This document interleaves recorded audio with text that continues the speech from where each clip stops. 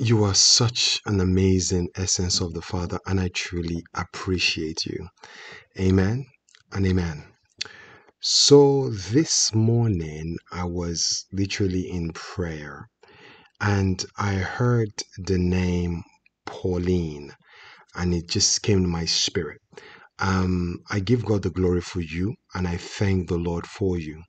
I really honor the Father for you. And it's just a dimension that, most of the time when God calls us into something, the truth of it is sometimes He reveals His plan, and sometimes that plan is a mystery. Or both of them depends all on faith. It all depends on faith. Because sometimes the Lord can have you walking like Abraham.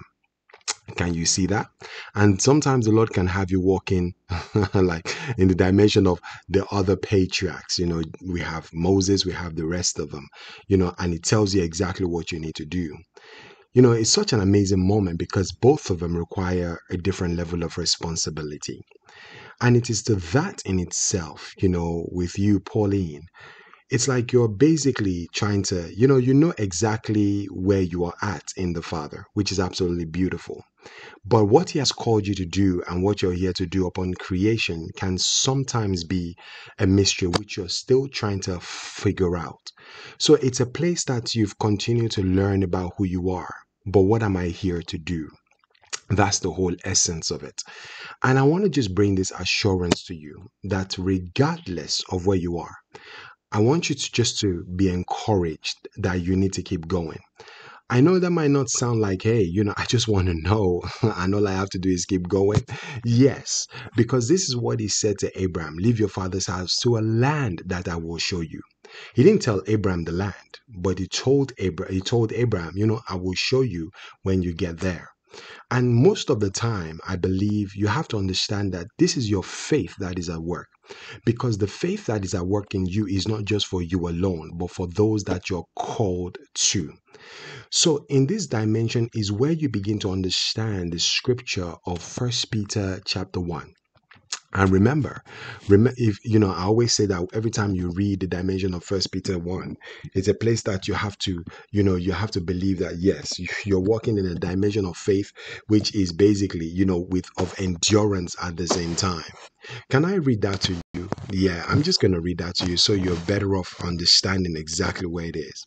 Now it says here, in all this you greatly rejoice, though now for a little while you may have had to suffer grief in all kinds of trials.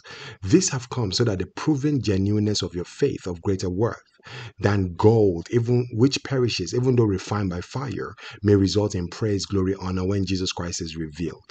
Though you have not seen Him, yet you love Him.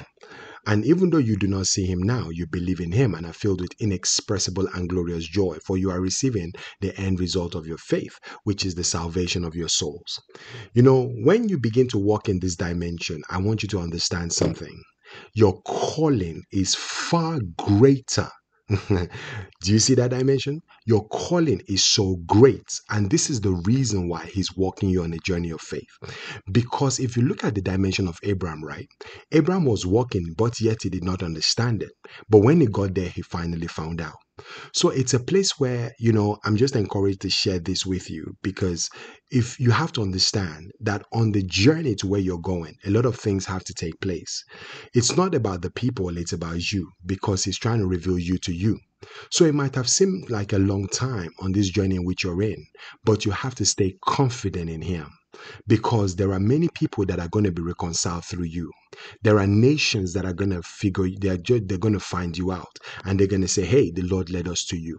So it is the purpose of this calling. I know definitely that this journey, sometimes it can get tiring, but you're not tired. You might feel weariness, but you're not weary because the Bible declares, it says that what you will run and you will what? You will not faint. You will walk and you will in the dimension of Isaiah chapter 40 and verse 31.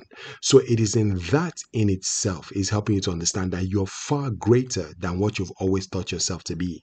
Yes, because sometimes you might be looking at, hey, I can see this bungalow. And I'm okay with it. That's like a ground floor, a ground housing. And you're looking at it like, hey, this is, I'm okay with this. But the Lord sees a mansion. Can we look at the Bible to help to express that which I'm saying? Rebecca, she was looking at the children in her womb and she was so glad that she's got twins. And she was like, thank you, Lord, for these children. And the Lord said, hey, we're not talking about children here. Those are nations inside of you. Can you see? Just two seeds that has grown into, into absolute love dimension. And she's looking at it like they're just babies. But what was inside of her was nations, the Father called it. So what is inside of you? You are the manifestation of Christ revealed upon creation. And in this hour that you might not know, he keeps it as a mystery because as you walk in faith, it's being opened to you gradually. So this is to help you to understand, like I repeat again, the dimension of that in itself, your calling. So I believe I'm discerning very strongly concerning you that he has been trying to call you out of places too, because there are places that you're holding on to, and those are places he's asking you to let them go. He's asking you why, because most of the time we can be in a place and we're praying for the Lord that, hey, when you show me what's next, I can live where I am. No, sometimes he works like that, but not all the time. Why does he do that?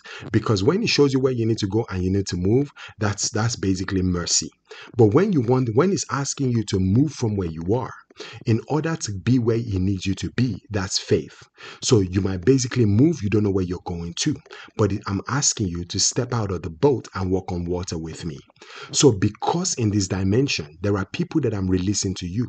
And for that, where I am calling you out from is for you to stay in the place where I need you to be in that moment, so I can teach you the things I need to teach you. Because where you are can sometimes be a distraction to the things I'm calling you to. So you can see a lot of people are trying to manage God in disobedience. But the truth of it is, when we obey, then we begin to what? We begin to see the very purpose of his will. So it is for that in itself, he's lovingly calling you out and say, hey, I need you to come out of that place. Can I give you a scenario, Pauline? I remember there was a very particular time that the Lord was saying to me, hey, everything that you're doing, I need you to shut it down. And I'm like, Lord, how can you tell me to shut work down? I'm trying to make I'm trying to make money. I'm trying to do all of these things, and you're calling me out of it. It was very uncomfortable, Pauline. It was very, very uncomfortable because it didn't make sense. How can God tell me to leave that place and then sit at home and do nothing? Does that make sense, Lord? It doesn't make any sense. So until you show me what's next, I'm going to be doing what I'm doing. But do you know what happened? Eventually, everything began to dissolve one after the other. After the job went, can you see that dimension? And I was like, okay, Lord, I'm still going to hold on to what I have. I'm going to still be doing bits here and there and there. And all of a sudden, those things, they left too. So you can see, it was then I picked up the phone. I said, hey, hi, Mom, can I come home? And she said, yeah, come. So I left, I went back. So after being there, I was still trying to do other stuff at the same time. But he said, no. I said, I want you to myself. I'm like, no, Lord, you can't have me to yourself. I still need to make some money. Eventually, those things, they basically disappeared. Can you see? It was taken off completely. I was struggling, but God was resisting and saying, no, you're not going to do it until everything came to an end. Can you see? And it was a total surrender to him and say, Lord, after it had all come to an end, I said, Lord, now you have my attention. What do we do from here on out? And then that was when he began to say, sit. So he began to bring healing to places, restoration to places. Then he began to show me a dimension of himself that I was yet to find out. So you can begin to understand this is the reason why faith is needed. So when you obey, that in itself is when he's able to what? Give you a lot more. I know sometimes, it's a place where, Lord, how is it going to all work out? Yeah, those questions are needed once in a while. Father, how is it all going to work out? And there is nothing wrong with asking those questions. But the word says, trust in the Lord and lean not on your own understanding. Because it's the dimension of what? Trusting. And your faith, because the faith he's trying to bring out in you is not just for you, but for generations to come. You can see how they talked about Abraham's faith, and look at who we look at today concerning faith, because he's the father of faith. So you can begin to see, because when other people that the Lord has called you to, they don't have the faith to continue, you have the faith to pull them along. Because the generations that you're here to speak to is the reason why the Lord has you hidden. Because when that time comes and he reveals you, they will come running to you, because you are the way, the truth, and the life. So I understand with everything that is happening around you at this point in time. So the shakings that are happening around you is like the shakings of Jonah. And he's saying, I'm trying to shake you because you're heading in the wrong direction. So I'm shaking you to lead you back in the right direction, so that you can come into the fullness of the manifestation in what I have called you to walk into. So for that in itself, I want you to hold on to me, because where you're going is such a great dimension that eyes have not seen, ears have not heard, neither has it entered into the hearts of man. This is the reason why the kingdom of darkness cannot figure you out. Can you see why many people, they begin to challenge who you are in the spirit, and yet you continue to rise above it? Have you noticed how they come and say, why should it be you? But yet you rise above what it is that they're speaking concerning you. Can you see the power that is at work in you? This is the reason why the Father has been allowing you to taste and see, because he's calling you into that dimension where you're going to sit permanently in order to rule and reign with him. So you can see it, Pauline. So the shaking and what feels like a storm is not actually a storm, but it is a place where the shaking is happening to get you in the right direction. The people that is calling you away from is not because they are bad people. No, but you have to understand that you are far greater than where they are. So the more you continue to stay in that dimension, you're basically limiting yourself from ascending. Can you see that dimension?